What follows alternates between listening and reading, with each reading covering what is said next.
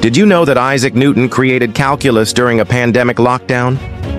Back in 1665, when he was just 23 years old, Newton was working in his family's orchard when the plague hit.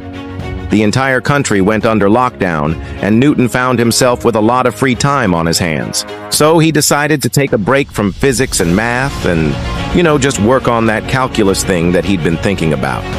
See, up until Newton's day, there had been no formal system for solving problems involving motion or rates of change.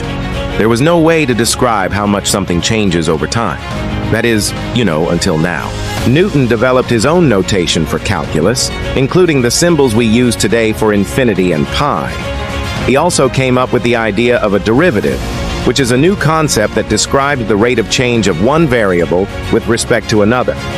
With this new tool, Newton was able to solve a number of important problems in physics and math, and he published his findings in a book called the Philosophiae Naturalis Principia Mathematica. Calculus has since been used to describe everything from the motion of planets to the behavior of subatomic particles.